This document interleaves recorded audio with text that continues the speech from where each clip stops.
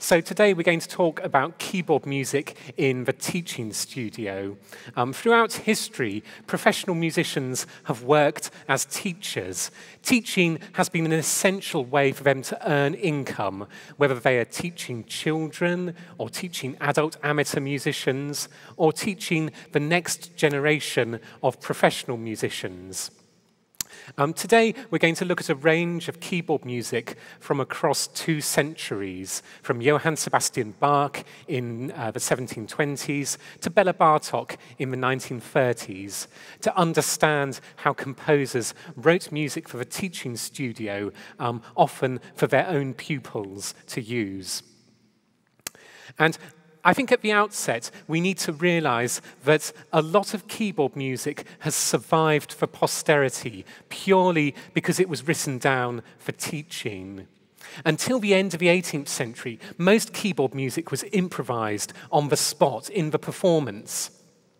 And some keyboardists refused to write down their improvisations because they didn't want to disclose the secrets of their art to anybody else.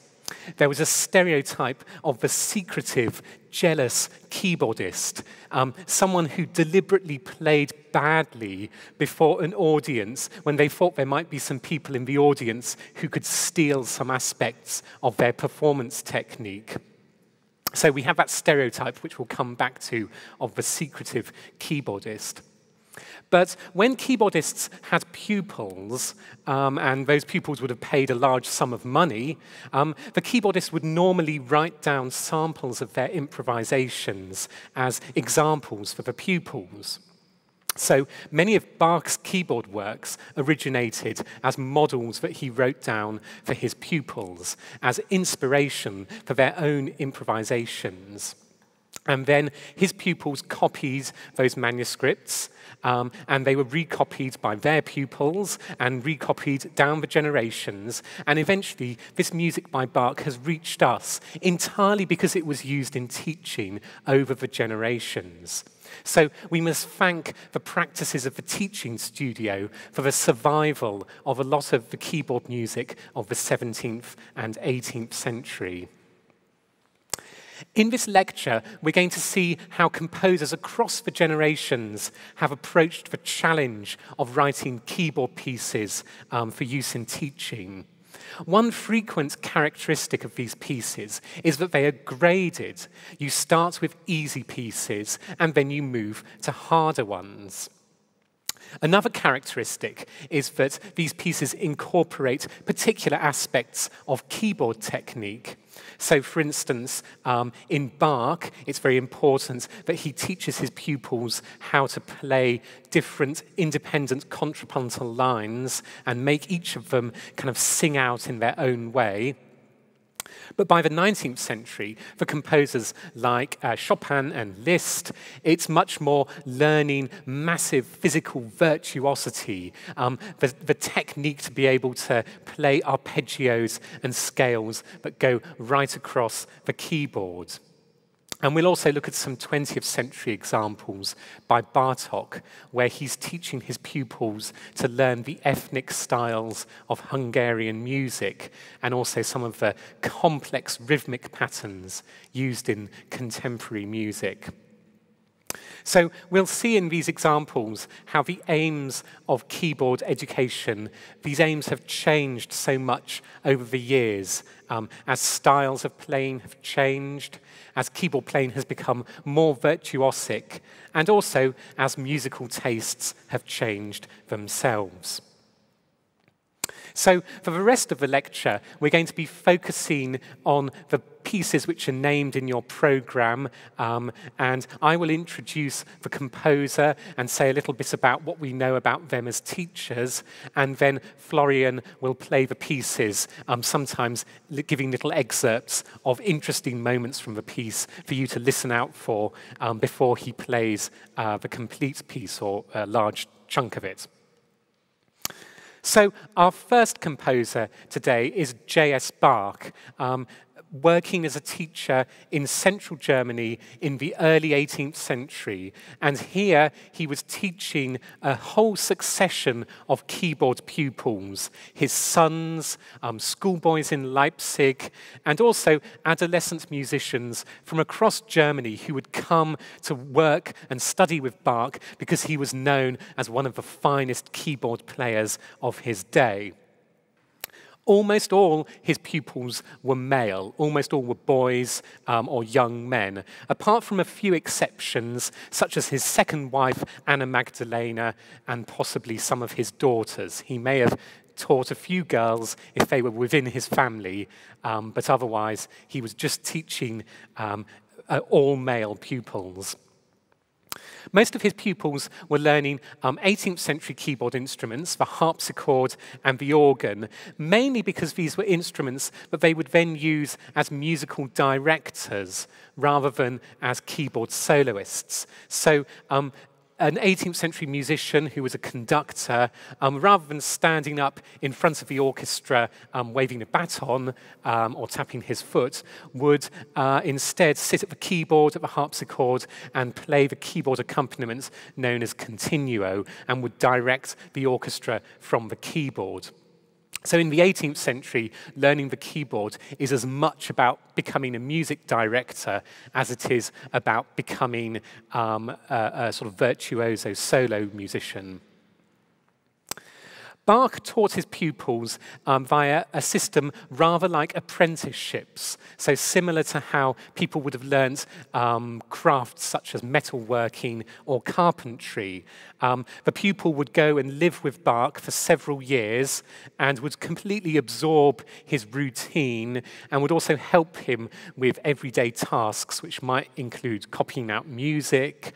It might also include looking after children, changing their nappies, and cleaning the house, to judge from some satirical accounts of the early 18th century. I have a quotation here from a letter by one of Bach's first pupils, a man called Philipp David Kreuter, who studied with Bach in 1712. And this is what Kreuter wrote about learning with Bach. Quote, "He is an excellent and sterling man, both in composition and in instruction on keyboard and other instruments. It is assuredly 6 hours per day of guidance that I receive from him, primarily in composition and on the keyboard, and at times also on other instruments. The rest of the time I use by myself for practice and copying, since he shares with me all the music I ask for. I am also at liberty to look through all of his pieces." And that's the end of a quotation. And there are lots of really interesting things here. First of all, he says that he has 6 hours of guidance from Bach a day. Now, Bach had a full-time job as an organist, so clearly this pupil wasn't having 6 hours of what we would nowadays think as kind of concentrated one-to-one music lessons. He was more like an intern who was shadowing Bach, following him around in his routine and learning by observation. And notice also that Kreuter praised Bach for sharing all the music that he asked for, and he said he was at liberty to look through all of Bach's own compositions. So this is a contrast with that stereotype I mentioned earlier of the secretive keyboardist who believes that their musical art is like alchemy and they're not going to share it with anyone else. And I think Bach was actually quite unusual in being such a generous teacher in his day. Bach was also very famous for an unusual approach to keyboard technique, and this is recorded by his first biographer, somebody called Johann Nicholas Forkel. Forkel said, quote, "The first thing Bach did was to teach his keyboard pupils his peculiar modes of touching the instrument. For this purpose, he made them practice for months on end, nothing but isolated exercises for all the fingers of both hands, with constant regard to a clear and clean touch." So the poor pupils weren't allowed to play proper pieces. They just had to do finger exercises. But once they had done those finger exercises, the pupils would be allowed to learn some of Bach's own compositions that he had written himself for teaching. And today we're going to focus on some pieces that Bach wrote called the Inventions. These were part of a keyboard book he wrote for his firstborn son, Wilhelm Friedemann Bach, in the 1720s, when his son, Wilhelm Friedemann, was about 10 years old. So the sort of age that a lot of people still these days start to learn keyboard instruments. The book for W.F. Bach is a graded book. Remember, I mentioned grading is one of these characteristics of keyboard collections. It's graded from easy to hard. It starts off with some of those very simple exercises, finger exercises, and then it moves to contrapuntal pieces, such as these inventions. And according to Bach's title page, he thought that the inventions should do two things for the pupils. First of all, they should teach a singing style in performance. And then also, they should give a foretaste of composition.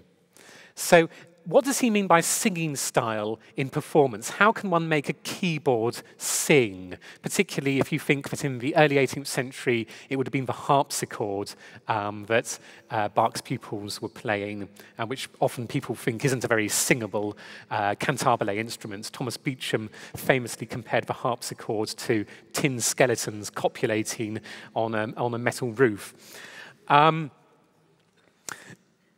So I think the singing style, what he means here is that this music consists of two independent lines, and he wants the keyboardist to bring out the little figures in each of those lines. So when the figure is in the right hand, you need to bring it out. When it's in the left hand, you need to bring it out. When it's in both hands, simultaneously.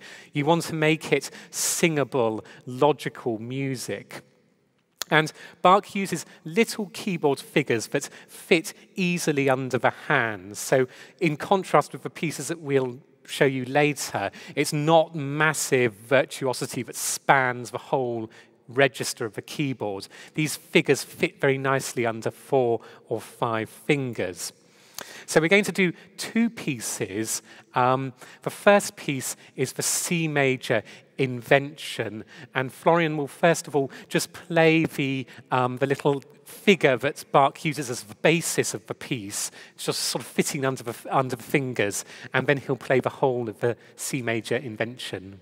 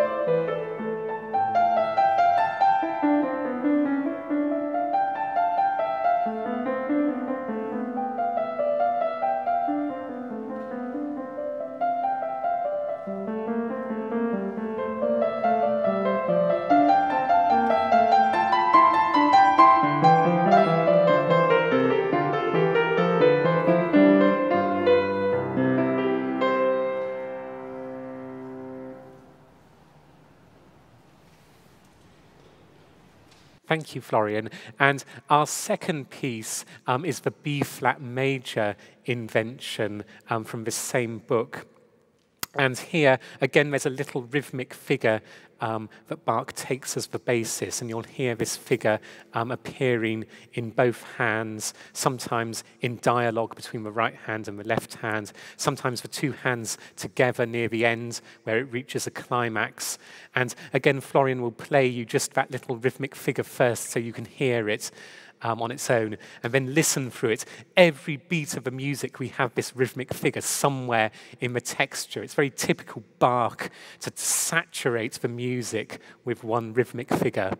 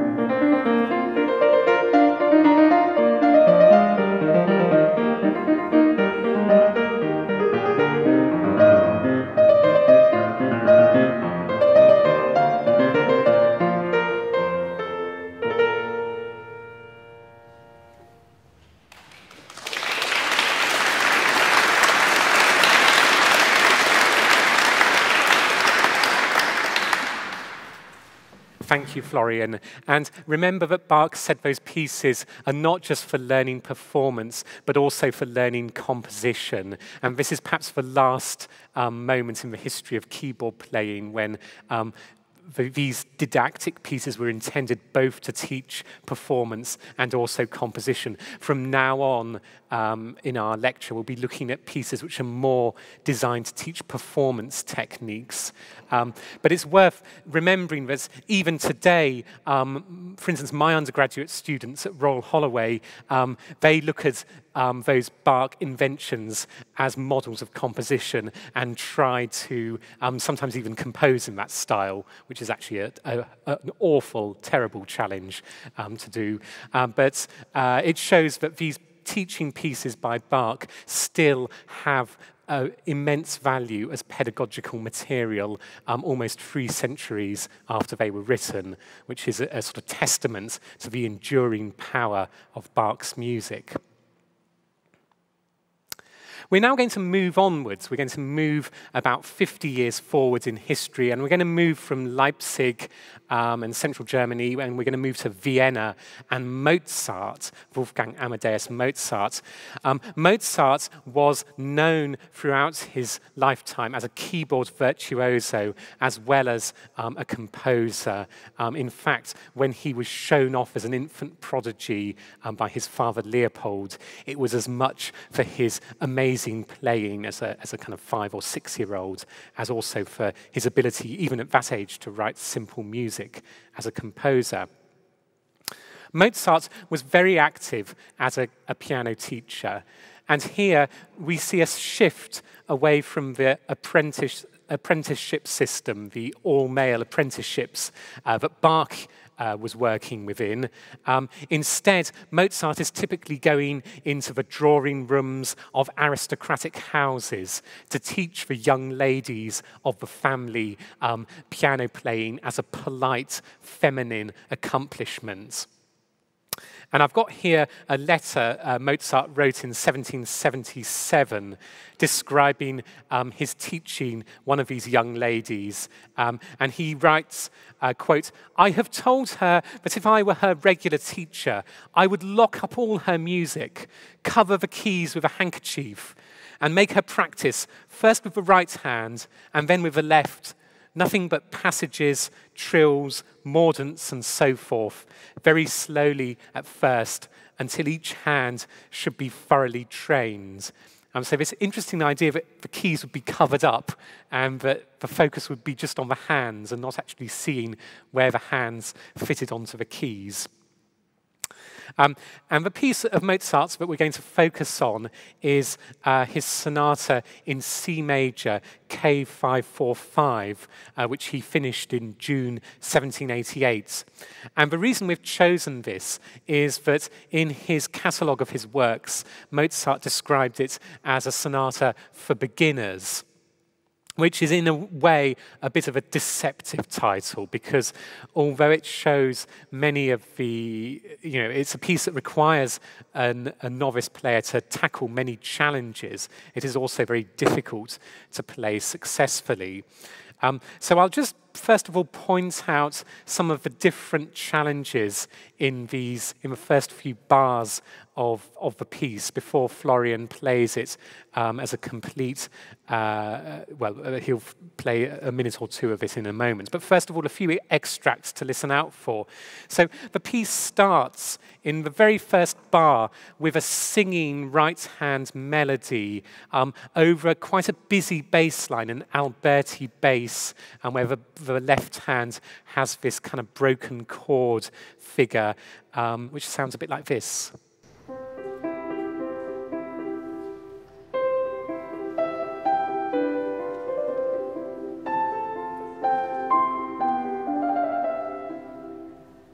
And Florian, do you want to tell us a bit about the challenge for a young player of playing that sort of texture? Yes, I've have actually tried to teach this piece to one of my pupils, initially I thought they would be put off by the scales that follow and the arpeggios, which are very fiddly and require lots of practice, but actually most of them wanted to just quit from the beginning, because it's the thing that you get first is this. Obviously, because the left hand is very busy, moves quite a lot, and it's quite a difficult figure to get. And the same problem comes in one of the grade 2 pieces of the current piano syllabus of the ABRSM. It starts in C major as well, and you get this instead of. So it's quite difficult to actually explain how to do that. And then comes this figure which you want to fit those two notes with exactly the last quaver, but not. You don't want them to. You want them to close, and then when the trill comes in at the end, that's the end of the world. How many trills do I do? How many? So that is really, really difficult, and we're only 4 bars within the sonata facile, called facile, and then and of course you can apply this to. Obviously, if you manage to master these problems in the first 4 bars, then the rest becomes a bit easier, because it comes again in the recapitulation. But it is a very, very difficult challenge. A really difficult opening as well for I think anyone. And then after those 4 bars, Mozart puts in another technical challenge, which is delicate scales in the right hand, a bit like this.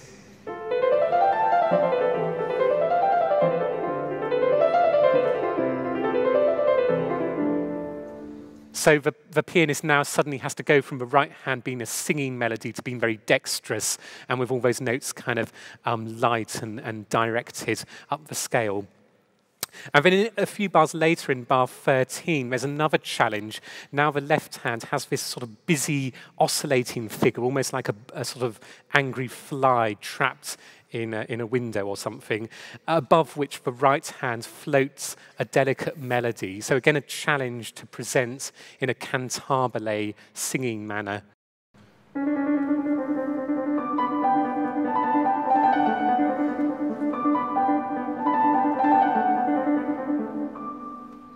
And then immediately after that, Mozart goes into a dialogue between the 2 hands, playing arpeggios, so now stretching out the hands, using all 5 fingers, rather than the very close work we've had earlier.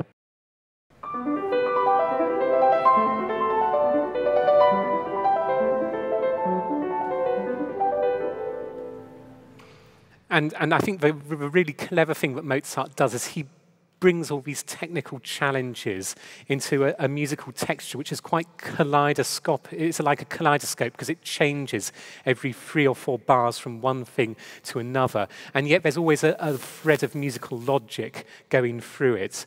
So it's a coherent piece. It's not just a series of different technical challenges. So this is what the first minute or so of the piece sounds like.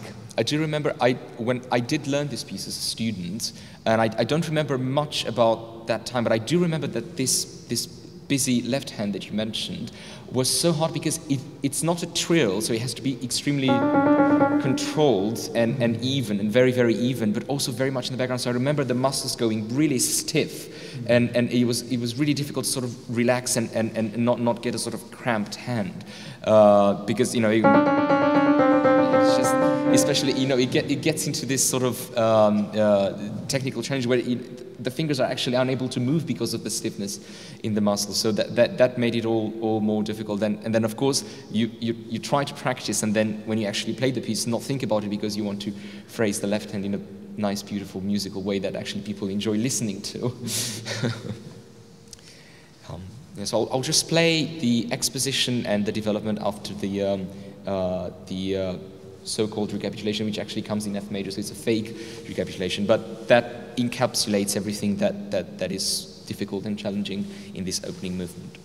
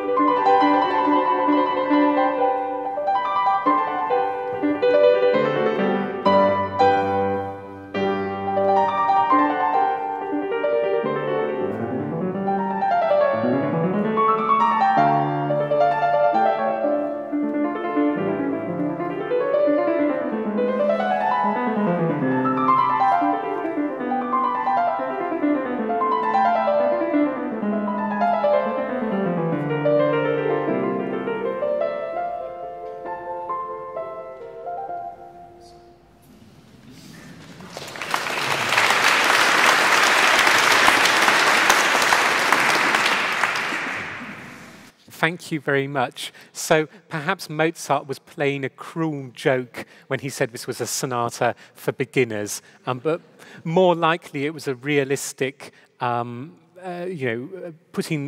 beginners through every technical challenge they were likely to encounter in late 18th century keyboard music.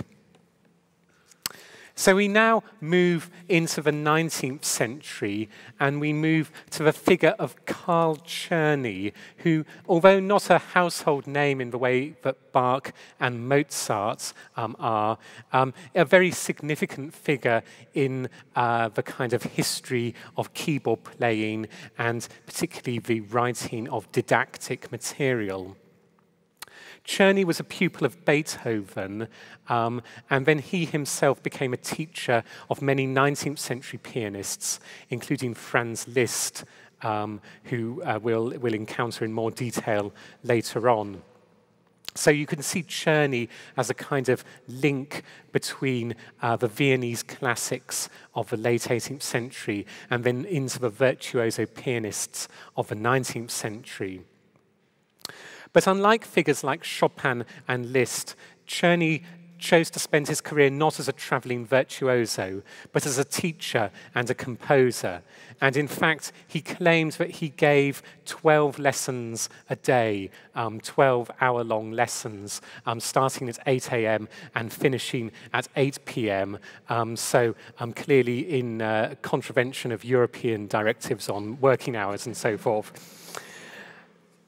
Czerny is significant because he wrote many studies or exercises, and this indicates a real change in keyboard teaching that is occurring at this time. Rather than the pieces being sonatas, or in Bach's case, various contrapuntal pieces, now we have this genre of the study or the etude or the exercise, which in its very title tells you that it's about learning a particular keyboard technique.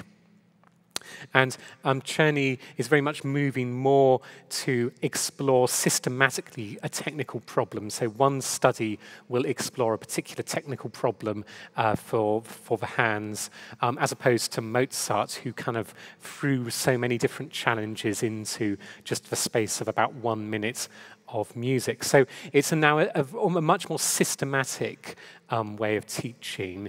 You might almost see it as a slightly industrialized method along the lines of the kind of introduction of various industrialized processes that were happening at the start of the 19th century. So I think Florian is going to tell us a bit about your experience of using these Czerny etudes in your own piano studies. I do remember as my first piano teacher tried to introduce me to this world of technical exercises. So the first book we looked at was the famous Hannon, the virtuoso pianist book. And I didn't really warm up to those exercises. And I think, looking back now, I think it's because what Hannon does is sacrificing everything for the sake of the technical problems. So, you know, one of the simplest... You just go up the keyboard and down doing this, and then at the end, absolutely no maybe musical input into it, because really, you know, I have a problem with making my 5 fingers play very evenly, very strongly, very clearly articulating, so I'm just going to do that and not care about phrasing, musicality, or any of that. So I as a child, I didn't quite like practicing them, and it never really worked. And then we looked into Czerny, and suddenly I really liked practicing them, and I even asked my teacher, you know, has he written anything like sonatas and concerto? And the answer was that he actually did, but they're not really good, because he wasn't necessarily a great composer, but his studies are amazing, and I think he was arguably maybe one of the best piano teachers ever. There is literally no problem of piano playing that he doesn't have a study for. You know, double notes, octaves, arpeggios, scales, any sort of finger pattern that you can think of, there is a study for it. And my favorite collection was the Opus 299, nicknamed, or actually not nicknamed, it is a proper title called The School of Velocity. And that title says everything. I'm just going to make this sort of 5 fingers for each hand play quickly, very sparkly, very articulating, and going back to the musical sort of aspect, it's very basic musicality in these pieces, but they do just make a whole difference. I tried to introduce these studies to one of my young pupils, and they said, "Oh, it's like an opera, it's like a song," and it truly is, because it draws from the sort of vocal quality of Mozart, and Czerny knew both Mozart and Beethoven, so it's not so far away from music. And what I like is that, you know, it grows, it comes. It transcends this, makes this transition between pure technique and music. And one of the studies that I wanted to play an extract for you is, you know, going back to the problem of voicing between the 2 hands at the beginning of the C major Mozart sonata. At study number 10, Czerny does this.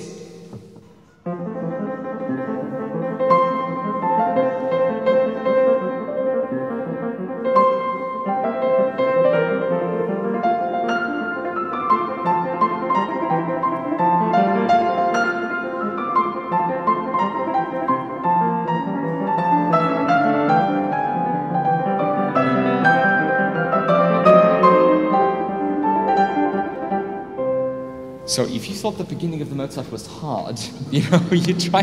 But the thing is, if you manage to play this study, when you come to the, it will feel much more easier. So Czerny has achieved his purpose. He's taught you to voice nicely between the two hands. With it's that the left hand is named is written is indicated piano, and the right hand is con anima, is this sort of big excited melody that has to, and sometimes it's just this. That has to prevail over all this really busy left hand. So that's why I like Czerny very, very much, because there are things in his studies that you can take and put into real music, and then what if you practice this when you go and do the Mozart, you don't have to practice those 4 bars, because actually you've got the skills to do it. You've already been taught how to do it. But then, of course, he's probably most famous studies are the 5-finger exercises, these iconic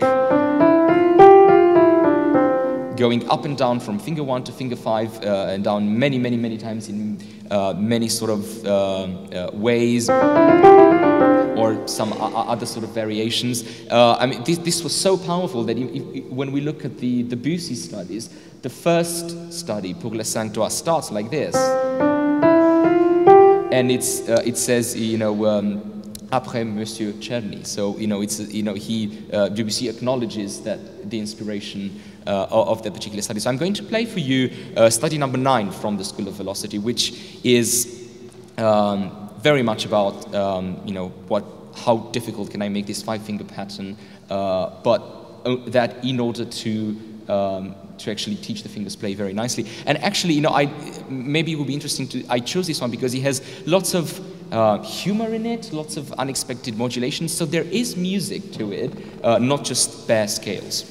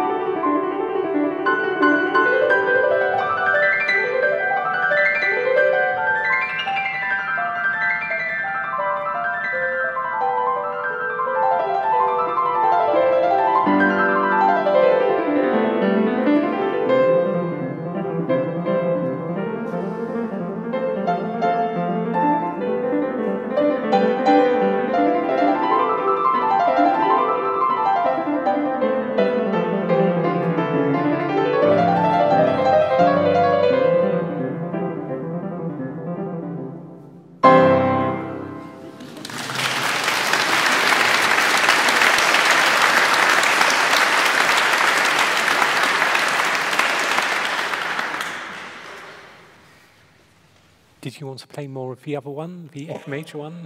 I wasn't going to, but if you want me to, I could. I think we've got time if you want to play a sure. Yes. No, I can, yeah, this is the number 10, the one with the very busy left hand.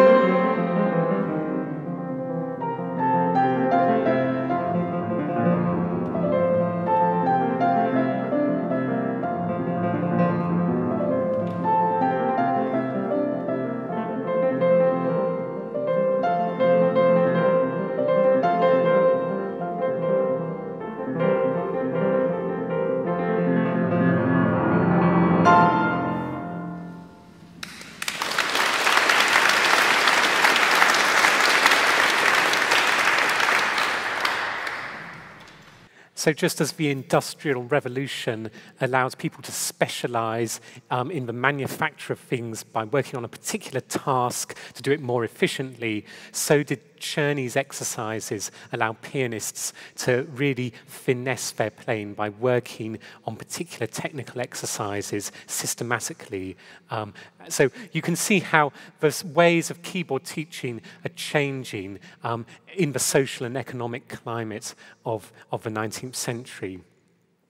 The status of musicians is also changing, whereas in the 18th century, musicians like Bach, their main income had been as church musicians, and although Mozart didn't quite ever manage to hold down a court or church post in the same way, in the 19th century, musicians were increasingly freelance performers, and no more so than piano virtuosos, such as Chopin and Liszt. So this takes us on to our next two names on your program. Chopin made his living through a variety of things, partly publishing his music, partly giving concert tours, but particularly by teaching. When he lived in Paris, he was able to charge extremely large amounts of money to the, high-class people in Paris, as well as professional musicians who wanted to have the prestigious experience of a piano lesson with Chopin. And Chopin, like Czerny, he wrote studies, or in his case, he calls them études. But I think much more than Czerny, he is making the technical study into a serious musical and artistic statement, making it suitable for use in the concert hall. I don't think really anyone would try to put together a concert program of studies by Czerny, but it is certainly possible to have a concert of studies and études by Chopin and Liszt. Today we're going to look at Chopin's Opus 25 études, which were written in the 1830s. They are 12 pieces, each quite short, each about 2 minutes long, and each addresses one technical problem of keyboard playing. And the piece that Florian is going to play is the climax to this set of 12, and it has arpeggios in both hands, so it's a real dramatic statement that brings this cycle of 12 études to a close. You can imagine it being a very effective end-of-concert sort of showpiece. But it's not just about arpeggios, these kind of big, technical showpiece. In this piano figuration, we start to hear a chorale melody, so this slow hymn-like melody, slightly funereal, actually. So that's something slightly unexpected emerging from what might seem at first to be a technical study, but it has something quite evocative from this dark, low-register melody.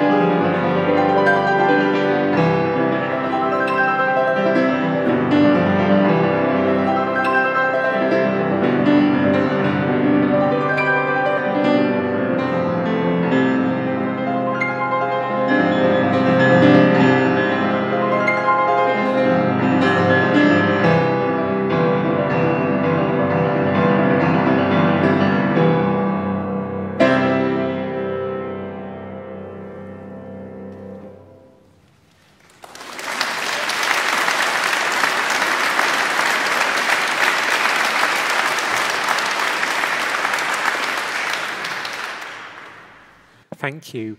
And only a few years after Chopin was writing that etude, Franz Liszt started writing his own etudes.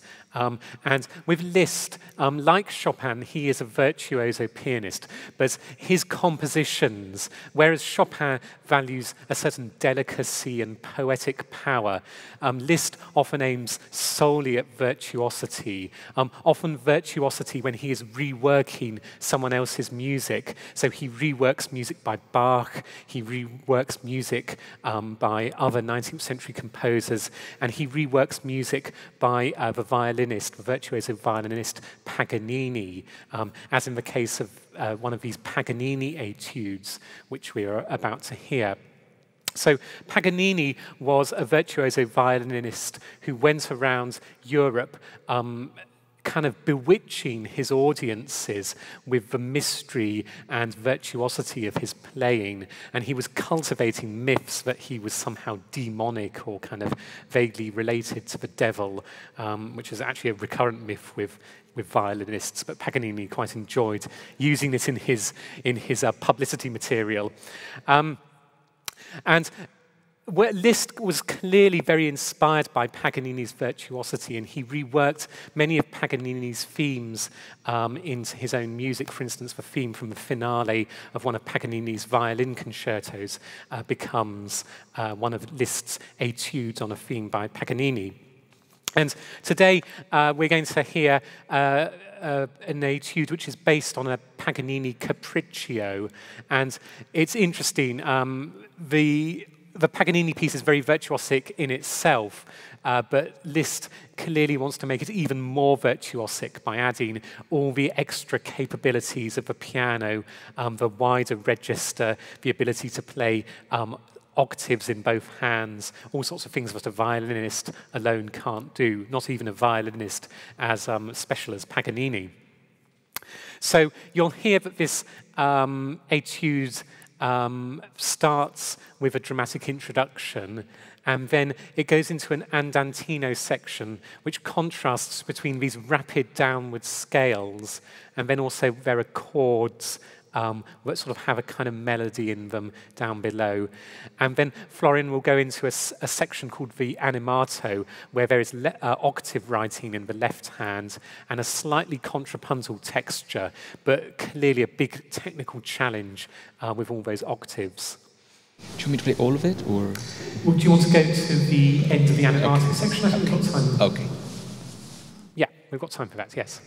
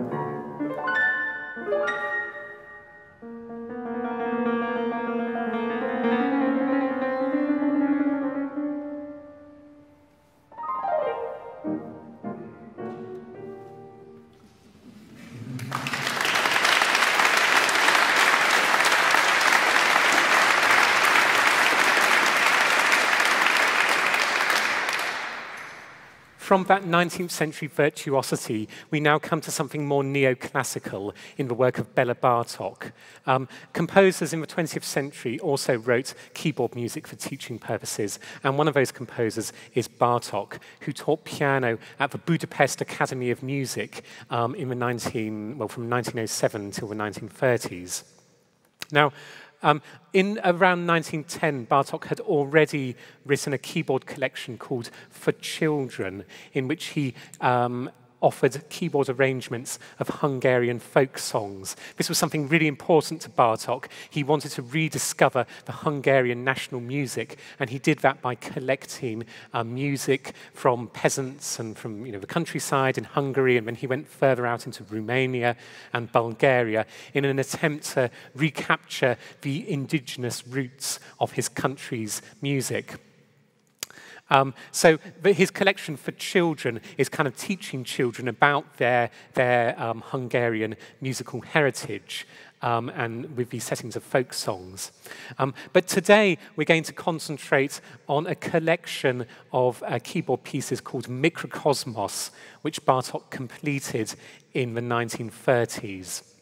The early volumes of it were written for Bartók's son Peter, who was about 10 years old at the time. So an interesting parallel with Bach writing his keyboard book for W.F. Bach 2 centuries earlier. Bartók actually took his son out of school music lessons because he felt that at home he could offer a much better music education than having his son sit through the class music lessons. So the title Mikrokosmos has a dual meaning. It could mean, like a microcosm, it could mean the musical world is here in miniature, everything that a student needs to know. Or it could also mean a musical world for little people, the sort of micro of the title for young pianists.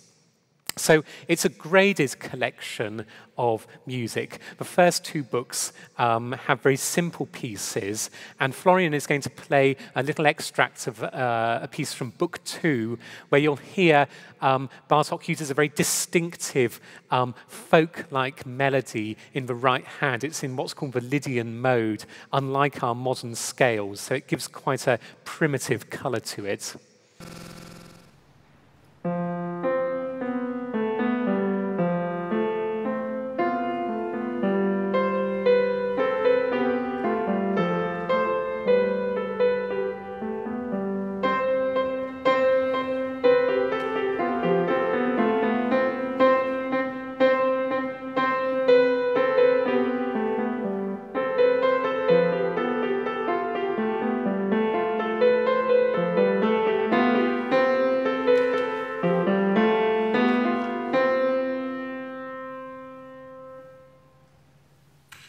And then into book 4, the pieces get harder, and I think we've only got time for perhaps a few bars from that adagio in book 4. But here you'll hear how Bartók requires a gentle right hand against a much busier left hand part.